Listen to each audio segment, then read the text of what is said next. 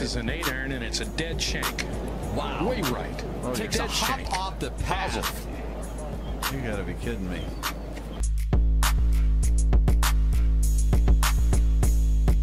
Very tough pitch shot right here. You gotta hit it into the hill, one hop up and bite, and it's in. Kind of like that. Well, I would like to welcome to the podcast four-time PGA Tour winner Bob Estes. Bob, thank you so much for taking the time today.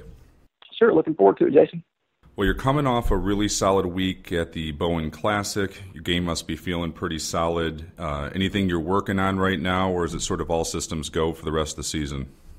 No, it's definitely not all systems go. I've been through a lot with my game the last year and a half in particular, and definitely planning on working on some things with my setup, equipment, things like that for the next couple of weeks. So before I go back out and play a stretch of 3 tournaments. So, yeah, my game has still been evolving. I've been making some changes that I probably should have made a long, long time ago that actually match up better with my body. And so I'm kind of committed to something in my setup with that and looking forward to working on it hard and playing better golf.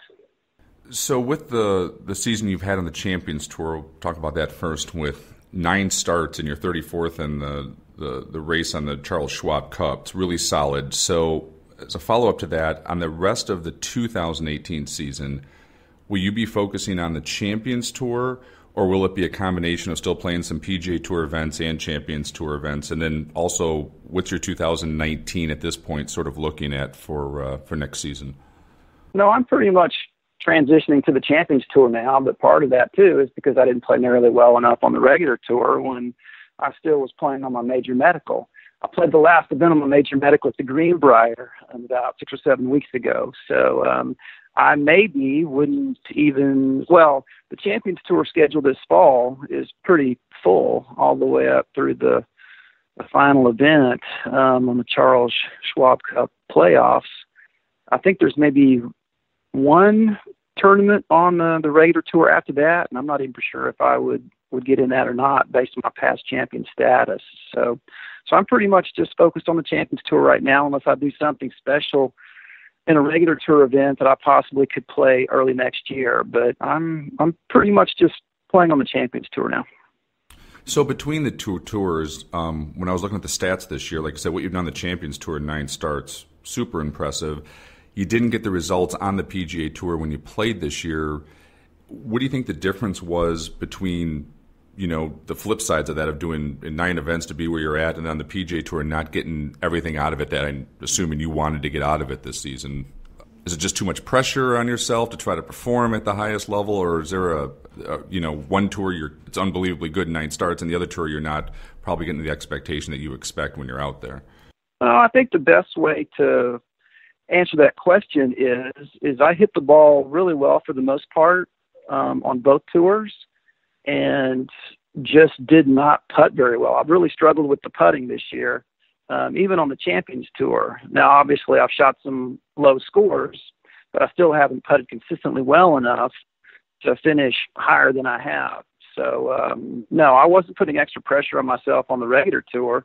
I actually hit it better this year on the Champions Tour than I probably ever did at any point during my career, but I just was not making the putts, and there were different reasons for that.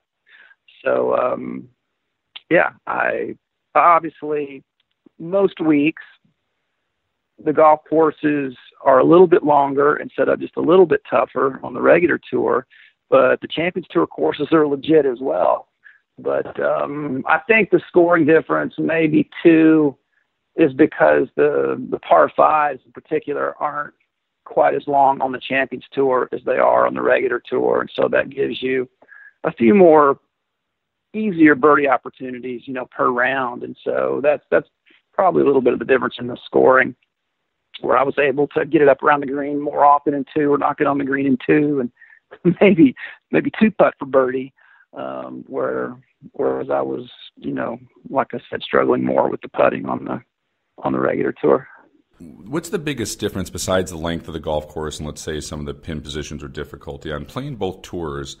In your opinion, what's the biggest difference? Is it atmosphere, level of intensity? Is the Champions Tour a little bit more laid back at some level? Or in your opinion, what's sort of the biggest difference you're seeing from playing both tours when you're out there, minus the difference of the golf course of length?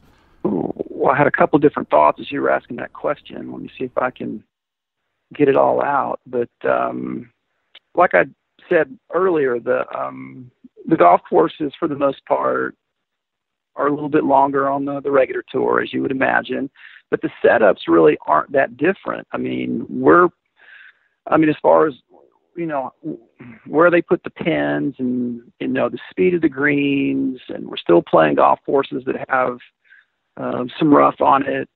It's kind of like on the regular tour. So the main difference would be just a little bit in length, but nothing else. So you might have to ask that question again so I can expound on that even more. But is the atmosphere a little bit more relaxed on the Champions Tour versus the PGA Tour? Earlier in the week, for sure. I mean, the guys on the Champions Tour, and don't forget, it's different for every player. But there are certain players that are set for life on the Champions Tour, and there are other guys that are fighting, week to week just to survive and to be able to continue to play on the Champions Tour.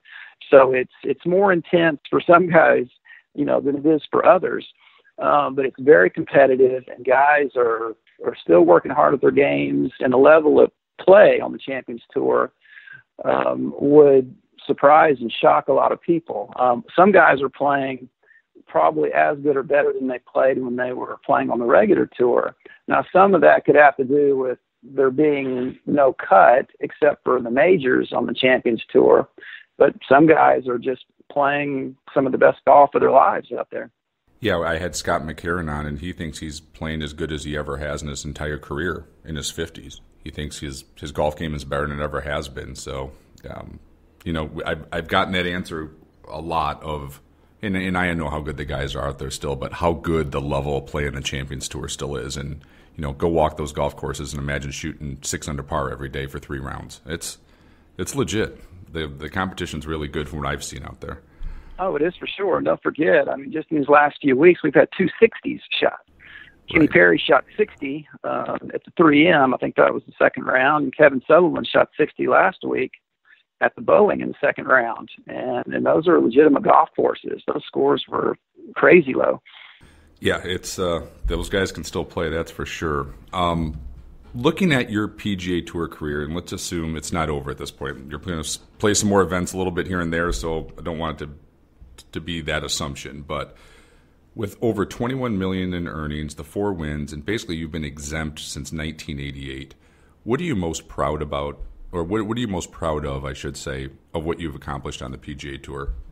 Oh, of course, I'm very proud of the wins because it's so hard to win on tour. But I think not necessarily even me, but some of the reaction that I get from other tour players that are younger than me, they're very impressed by, how long I've been on tour because they know how difficult it is. So to basically, I had to go back to Q school a couple of times, but still, I was able to play a full schedule or almost a full schedule every year until those couple of years when I was hurt. But for the most part, playing the PGA Tour, unless you're just one of the very, very best players in the world for a long period of time, is just about survival. And so I was able to survive out there for 30 years. And so, yeah, I never really thought too much about it as I was going through the process. But when you look back on it, and you also realize how many players don't have a career anywhere near that long, that's something to be proud of.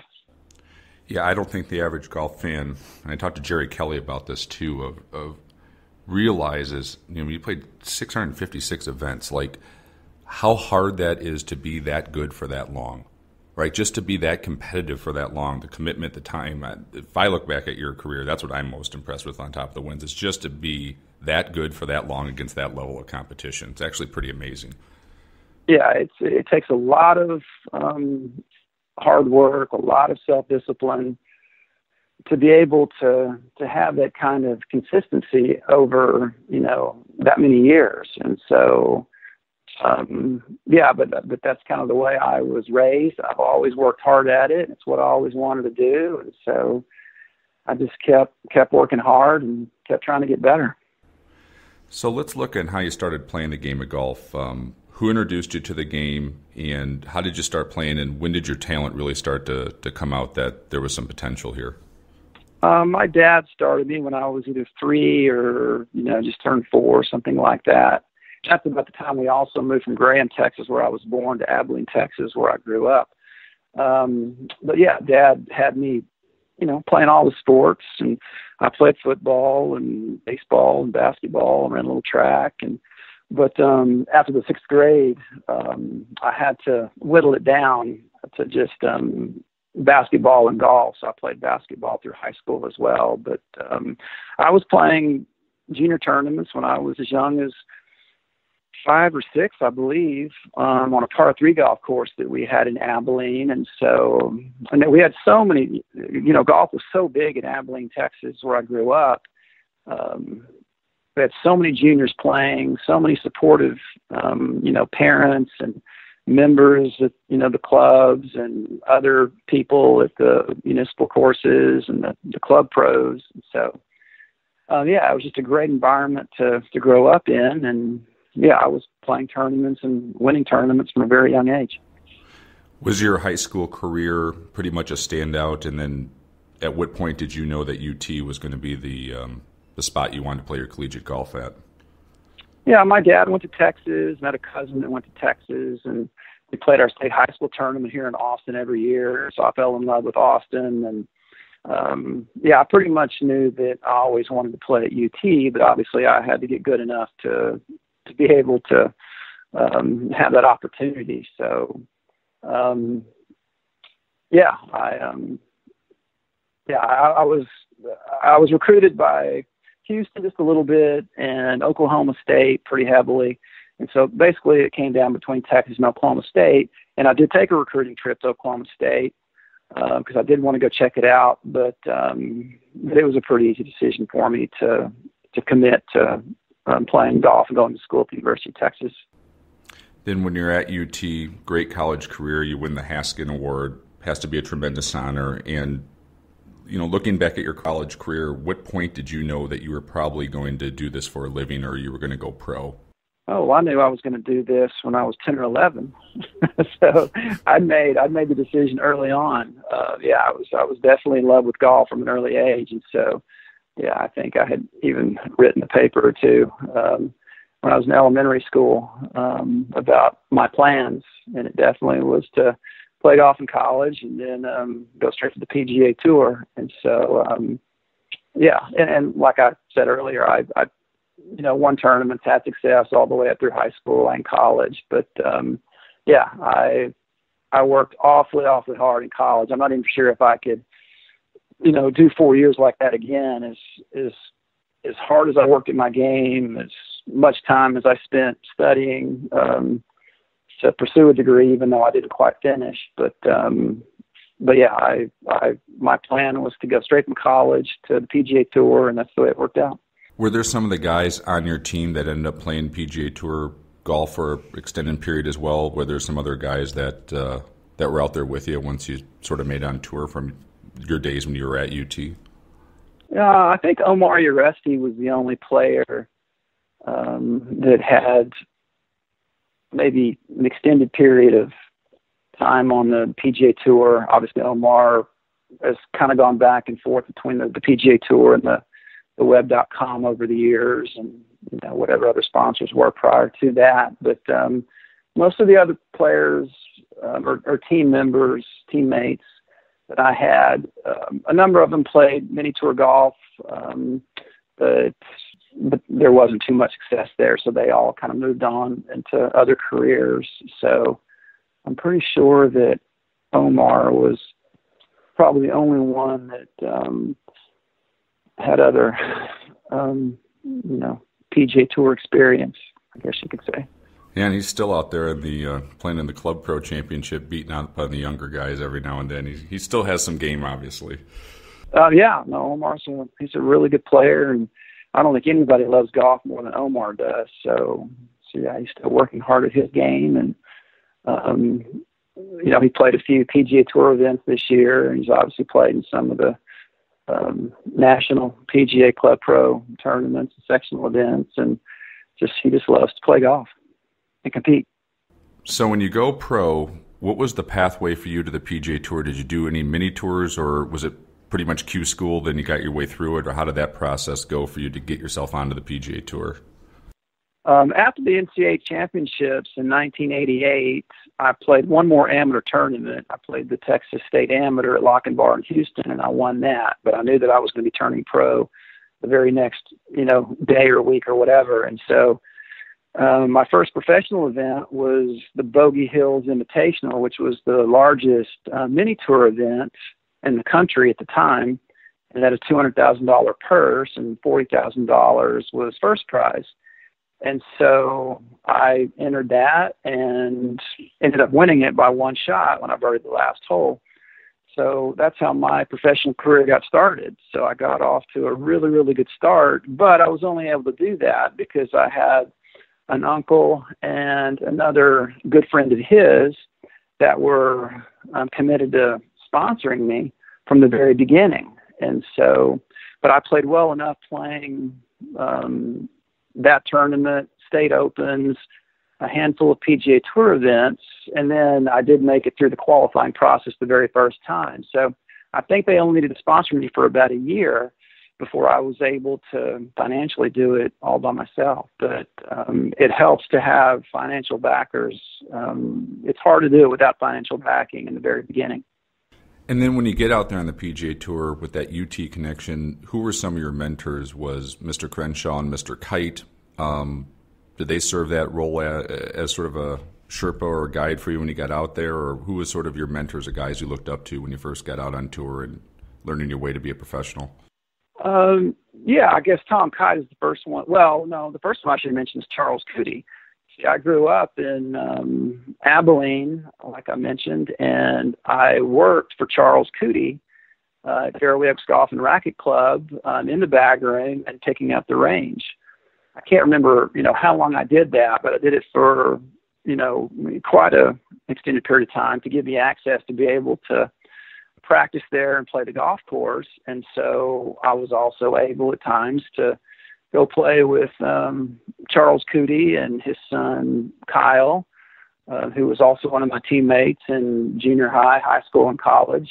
And then we had so many other really good players thrown up there as well. But Charles Coody probably, I guess you could say, maybe would have been the first tour player, who I would have been looking up to and learning from.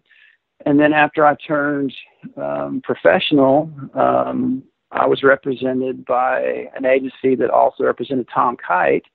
And so they arranged for me to, I had met Tom before and Ben Crenshaw, of course. But anyway, had a sit-down meeting with Tom Kite, and we talked about a lot of things. I can't remember exactly what all was said, but one thing that I did always remember was Tom saying that it takes money to make money. So I guess he was, talking about, not cutting corners or whatever. There's a lot of different things that could mean, yep. But I understood what he was talking about. And so, and then there were a lot of other players of different generations, because obviously the PGA Tour has players playing from, in their teens to in their 50s. And so, there were just so many great guys to kind of model your game or your demeanor, personality, whatever after. I could just go on and on and on. There's just, there's been so many great guys, that played the PGA Tour that have been so nice to me and so helpful, especially in the very beginning. Yeah, when I was out at Exmoor for the Players Senior Championship, I got to walk 9 holes with Mr. Kite and his caddy and just spend some time with him and pick his brain and, ask him how he goes about his process learning the golf course. What a gentleman. It was one of the most enjoyable afternoons I've ever had on the golf course, of just spend a little bit of time with him. He couldn't have been more kind and nicer to somebody. He didn't need to spend time with me, and he did. Complete gentleman. It was a fantastic day, so I could see how he could be a great mentor to somebody. So you're playing the PGA Tour, and you're out there a few years, and you get your first win at the Texas Open. That had to be extremely special to be a Texan and to knock that first one out in the home state. Yeah, it was. Of course, I just wanted to win anywhere on the PGA Tour, but to win the one closest to where I lived here in Austin, and obviously being called the Texas Open, yeah, that was really special. So I did have some friends and family there, and I was able to share it with them. And so, that was really special. And then with the three other wins, to be a multiple winner on the PGA Tour kinds of, puts you in a different stratosphere of where the players are at sort of on the totem pole, and you've done it three other times. Of those three other wins, is there one that really stands out, or looking back is one a little bit sweeter than the other one, of maybe the way you performed down the stretch or anything like that, or any of them? They're all great, right? They're wins on the PGA Tour, but does any of them stand out a little bit more than the others? Yeah, probably the one in Memphis, not just because it was my second win, and that was a long time between wins 1 and 2, but I had become really good friends with a lot of people in Memphis. I've been telling, people for a long time that's kind of like my third home. I was raised in Abilene, I live in Austin and went to UT, but got lots of really good friends that live in Memphis. And so, because I was staying with a family, the Martin family, from the time I first played there in the summer of 1988, when I got one of those 5 sponsors invites. And so they had been so supportive of me, and I'd even gone back at times in the wintertime to go and visit them, and so developed close relationships with a lot of the families there. And so to be able to have so many of them come out and watch me play every year, whether I was, playing good or not, and then to finally win that tournament, that was pretty incredible. You've played in all of the major championships on the regular tour. Was there a major that you enjoyed playing the most? And what was it about the major that basically was different than the other ones, or you got up for it the most, or the one that looking forward to each year and out, like that was the one that you really, really loved playing in? I guess for me, it's probably a tie between the Masters and the Open Championship. Everybody knows how incredible and special the Masters is, and the beauty of the golf course. But almost on the other end of the spectrum is the Open Championship. And I qualified for my first one in 1990 when I went over and made it through the qualifier there for St. Andrews. I still remember when I was very young, making sure that my mom or dad woke me up in time so that I could watch the Open as soon as it came on television. Sometimes that was, maybe 5 or 6 o'clock, but I just, fell in love with the Open Championship and always dreamed of playing in it. And then to go over there and qualify in 1990, not just for the championship, but for St. Andrews. That was a dream come true for sure. But every Open Championship that I've played in, I've loved for the most part. Well, except for maybe the one at Carnoustie where they fertilized the rough and let it get out of hand. But yeah, those two tournaments, those two majors, are my favorites for sure.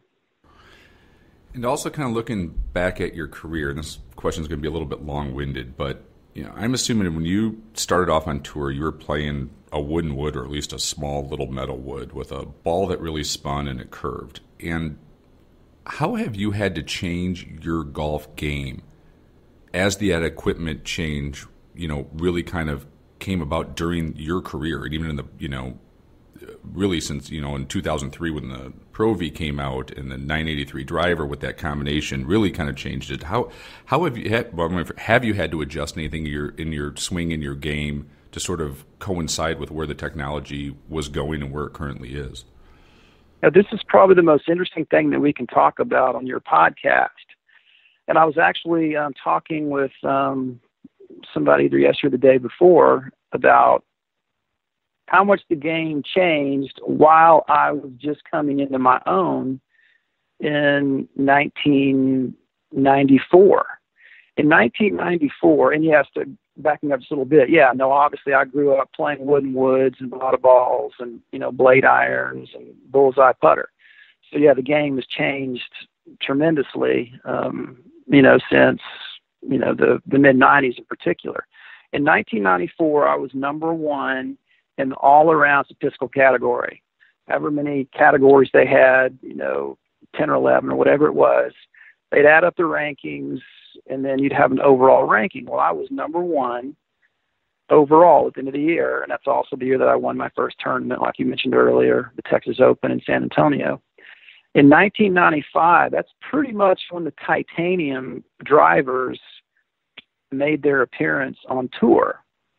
And the first titanium drivers that came out on tour were quite a bit more upright, and they had closed faces, not just the drivers, but the fairway woods as well.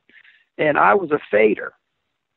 So other guys were having a lot of success with titanium drivers and hitting it further. And so everybody kind of felt like they needed to play one to be able to, keep up or catch up or whatever. But all of a sudden, I couldn't hit the fade that I was playing with either a wooden wood or a small steel-headed driver. I was actually playing a Bridgestone Jays driver those couple of years prior to the titanium showing up on tour. So most of those clubs were anti-slice clubs. So the equipment manufacturers, and they say it was based off computer models, but basically they were clubs designed to not let the ball go to the right, because that's what most anglers struggle with. And so we were pretty much trying to play equipment that didn't suit tour players. And so by 1996, I think it was, I guess I survived 1995, but by 1996, I was heading back to Q school. So here I was just coming into my own, playing some of the best golf of my life in 93 and 94. And by 96, I was heading back to Q school because I couldn't hit my fade in the fairway. And at times I did go back to playing a wooden driver, maybe the smaller steel head. But anyway, it was a real frustrating time. I think there were a number of players that used to be great drivers of the golf ball and some of the best players on tour. And I think that the equipment change shortened their careers. Some of the guys that come to mind quickly, were Chip Beck, Jim Gallagher Jr. I don't know exactly what those guys were going through with their games at the time, but some of those guys were playing great golf, and then their careers were over in a hurry. So it was a real frustrating time. And now the titanium drivers, in particular, since we're just talking about the drivers right now, are adjustable. So you can make them sit pretty much however you want to. So now, and it has been for a number of years now, the drivers are maybe designed the way I thought they should have been way back in the mid-'90s. But it took them a long time to kind of transition from us playing clubs that were designed more for amateurs to clubs that were designed for tour players. So, and I'm old enough where I remember all this stuff. I actually remember that Jay's driver, and that thing sat way over. I mean, it was designed for the professional golfer. If I remember the Ozaki brothers, I could see how that thing could fade. So let's say Callaway or whatnot is coming out with a titanium drive in the mid-'90s. Even for the guys on tour, they did not have a pro or tour version that they made for you guys that they'd open up the face a degree or two. You guys were back then stuck with the same thing they were selling to everybody else. Yeah, they were just mass-produced, and they were having us play same. And it wasn't just Callaway. The Callaway, I guess, was kind of the leader in the beginning, and then some players were having success. And then other companies that started to do their own titanium drivers and fairway woods. I remember those pretty much looking and sitting just like the Callaway clubs, and no matter which company it was. And so lots of players struggled. I remember playing with Jay Haas at the Masters, who always drove the ball so straight with a nice little draw, and he would hit one left, one right, maybe time one right, hit it in the fairway, then hit another one way right, another one way left, because they just didn't sit the way that they were supposed to for a good player. They were just too upright and too close, and so you had to almost hold the face open just the right amount on the way down, and that's not the way to play golf, especially under pressure. Has your golf swing changed as well for, let's call it, the modern equipment, when the drivers got to 420, 440, 460 cc, and you could gain that benefit out of it with the ball not spinning as much? Did you actually have to make changes in your golf swing as well to accommodate for the equipment? Well, I probably should have. And one thing that I did notice that I should have done earlier is, over the years, I've noticed more and more players coming out on tour with stronger grips. So, I learned to play the game back in the 70s, and my two original golf teachers were Ben Hogan disciples, who obviously was just down the road a couple hours in Fort Worth. And so I was always taught to try to eliminate one side of the golf course, just the way Ben Hogan did and talked about. And so that was the left side. So I played with a very weak grip and never had to worry about a hook. I might hit a pull occasionally, but anyway, when the titanium heads came out and the drivers got longer, it made more sense to play. Well, and also with the golf ball not spinning as much, it made more sense to play with a stronger grip, because it was hard to get the face back to square on a driver that was 45 inches long. So more and more players showed up on tour with stronger grips, and they were driving it long and straight. And so golf changed quite a bit, especially, right around that time, 2000, when the Pro V1 came out. Do you think the golf ball's too out of control at the pro level at this point? Would you like to see more workability and curvature to the ball than what currently happens? I think it would make the game a little more interesting, and you could almost say a little bit more fair to the medium hitters. I think I've seen something before. I don't really have the stats. I don't know or the numbers. I don't know where to send you to look for it or anything like that. But I'm pretty sure that it's been proven that once you are able to get your club head speed up to a certain miles per hour, you benefit more from the current golf ball than you do if you're under, say a specific club head speed, producing a certain ball speed off the face. So, and obviously you've heard and read plenty about golf courses having to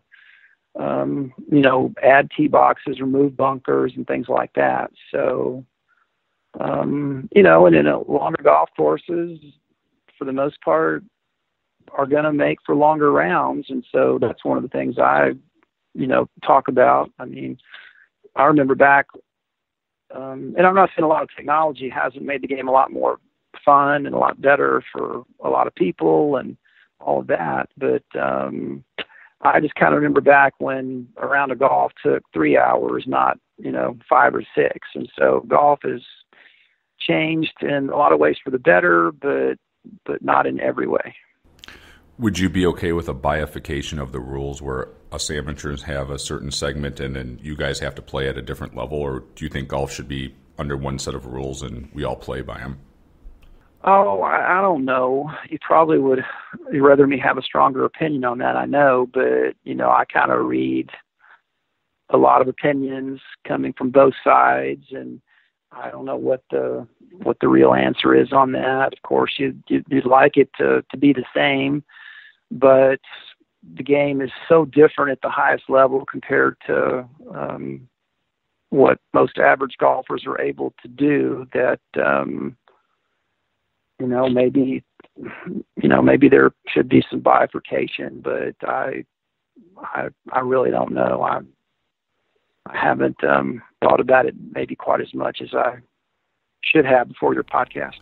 And then I'm thinking about like the average guy with an 85-mile-an-hour club head speed. If they brought that ball back, I mean, they'd barely be able to drive the ball 200 yards with a.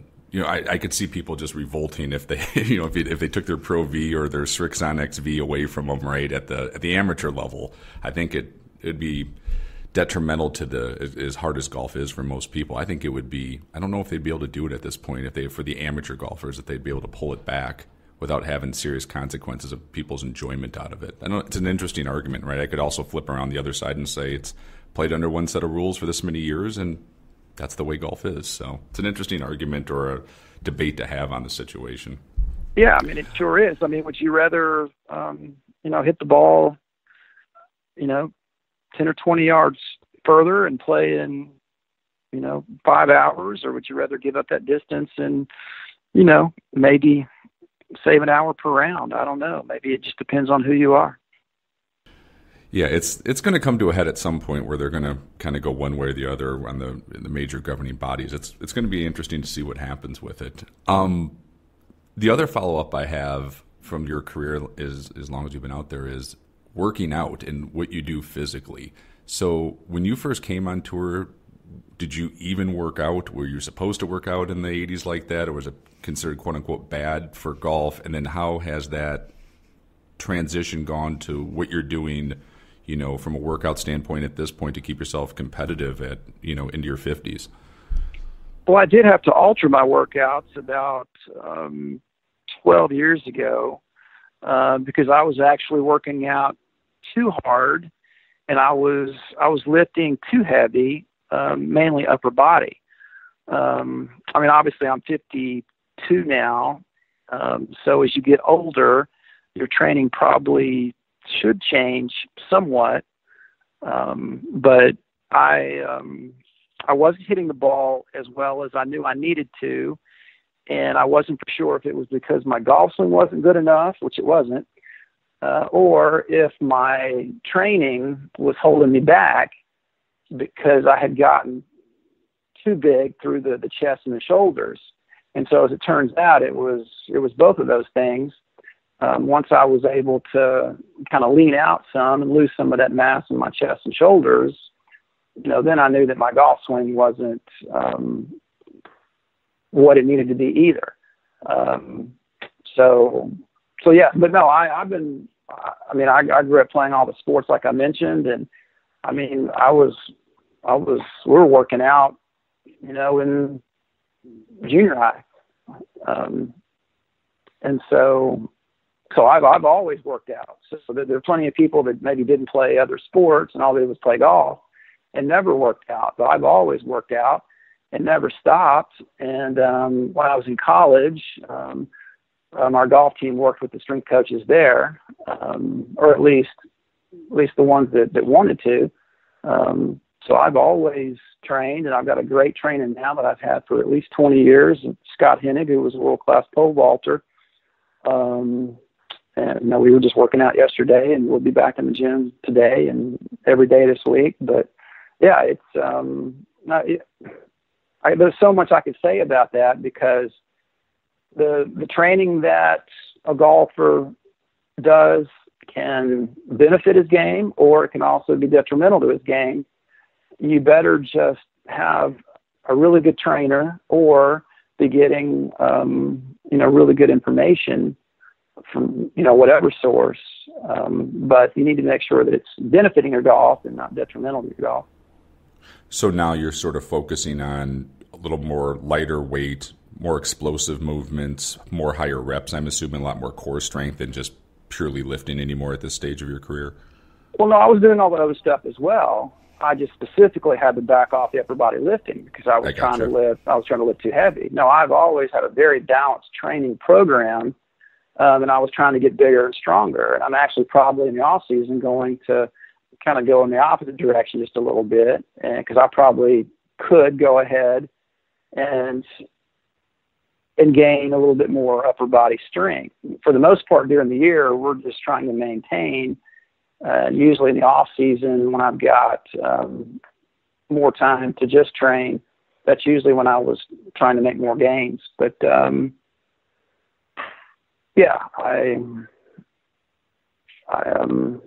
but I've always done all of that: cardiovascular, the core, stability, mobility, power, strength, all of that. Well, let's talk about Austin Country Club. What a rich history. And that member must be tough to win. Now they got Sergio down there as a member as well. So have you gotten to know him a little bit? And ACC has to be a great spot to keep your golf game sharp. It's from watching the coverage when they have the event on television, it looks like a wonderful golf course. It is. Now, the member you're talking about, that was the Austin Golf Club. It is easy to get those two confused. Oh, that was not at Austin. Okay, my fault on that. That's okay.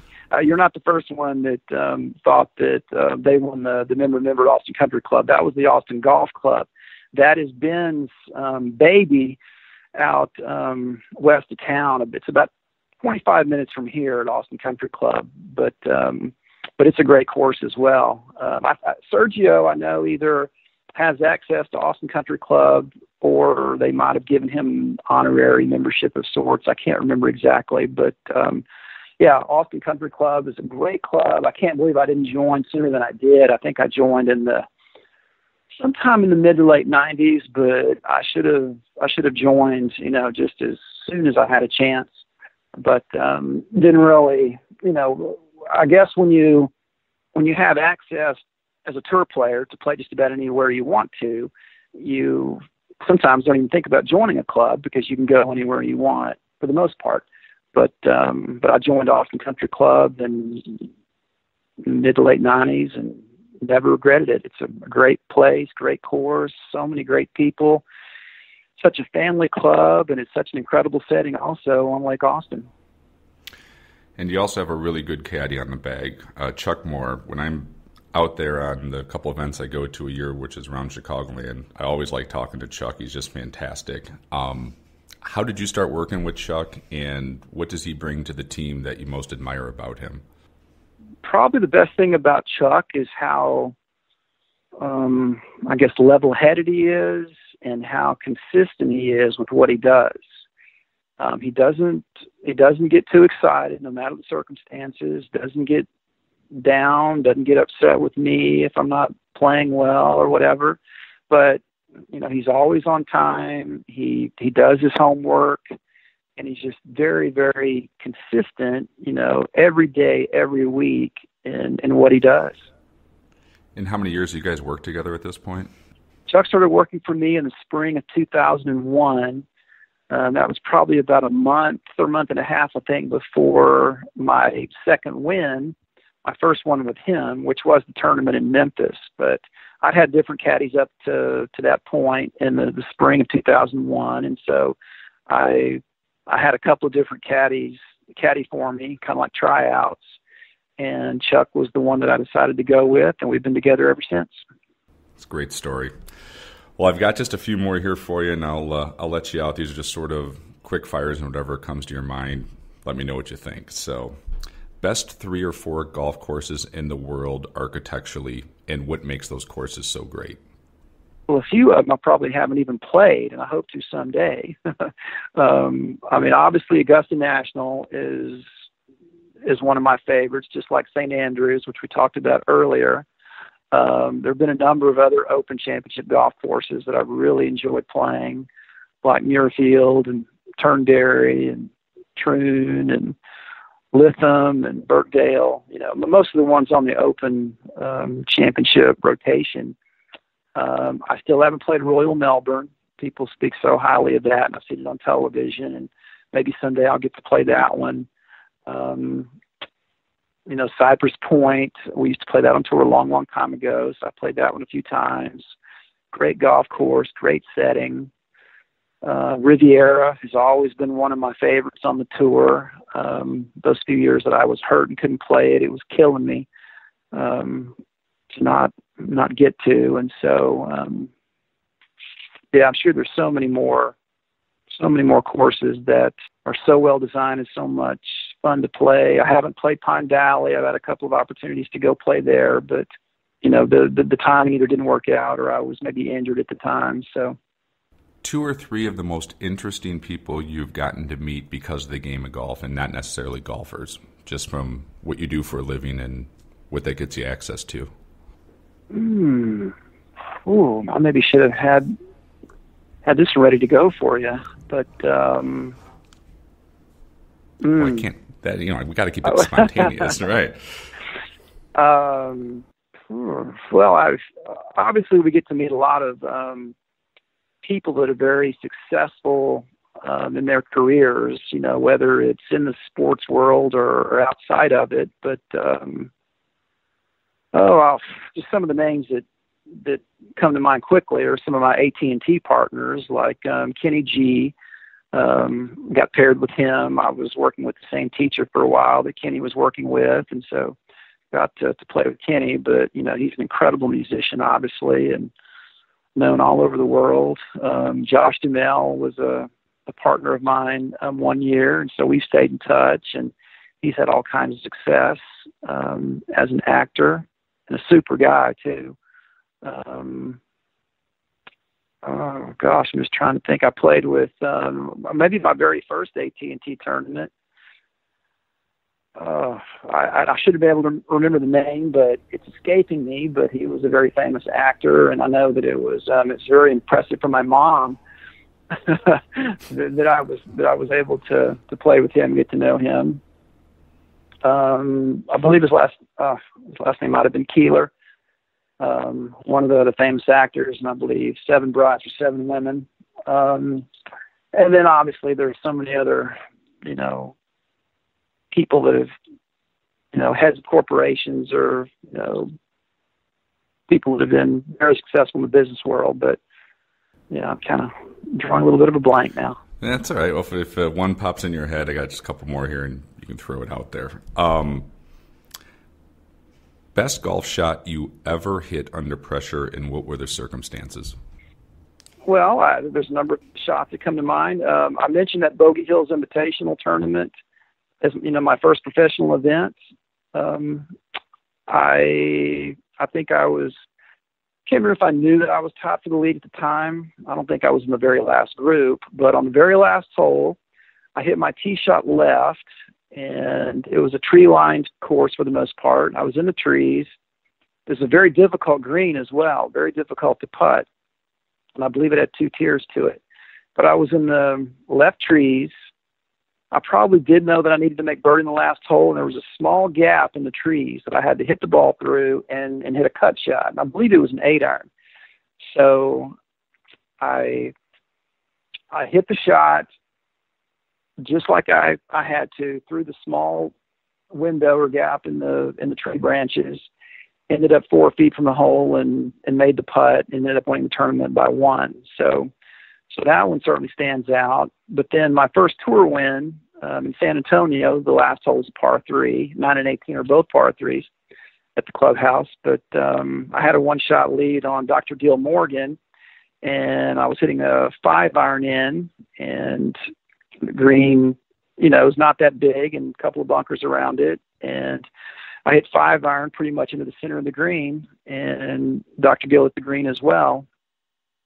He missed his putt, and then I rolled mine up there and close and tapped it in for par for the 1-shot win. So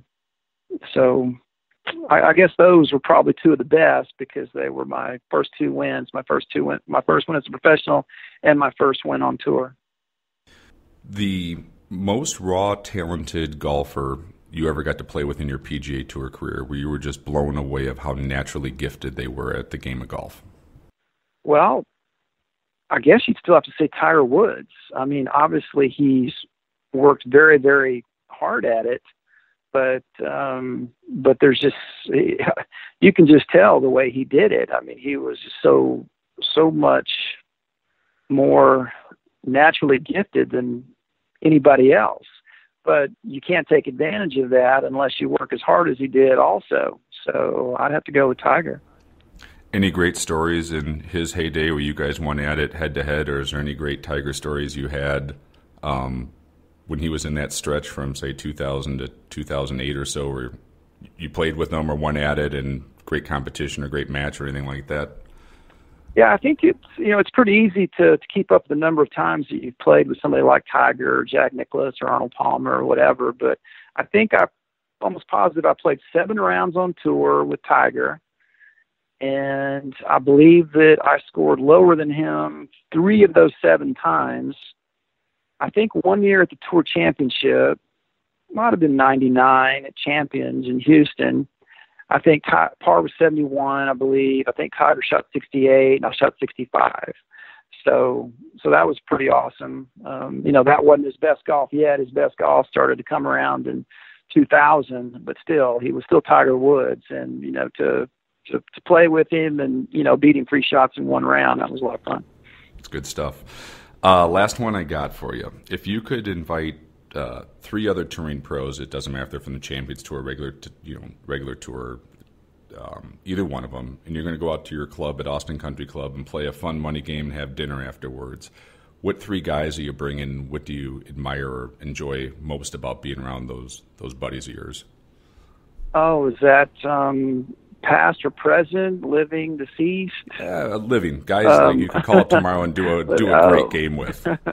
Okay. Oh, and that's such a hard one to answer too. I mean, like I tell people, there's just so many great guys on the Champions Tour and the regular tour.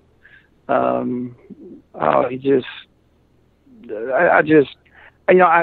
hear that question asked a lot, and I think about it, and it's always hard for me to kind of come up with the names because there's just so many great guys. But that's a good problem to have, that they enjoy the guys that much out there, right? Yeah. So if you need some names right now, let me go ahead and I'll take Kite and Crenshaw here in Austin, and I'll take one of my all-time favorites, Kenny Perry. He's just such a joy to be around. He's always so nice and having so much fun. So I'll go with that group. Pretty good group right there. Bob, thank you for the time that you gave us to do the podcast. I greatly appreciate it, and good luck for the upcoming Schwab Cup. Keep playing well, and like I said, thanks for the opportunity to get to talk to you today. Oh, I enjoyed it. Thanks, Jason.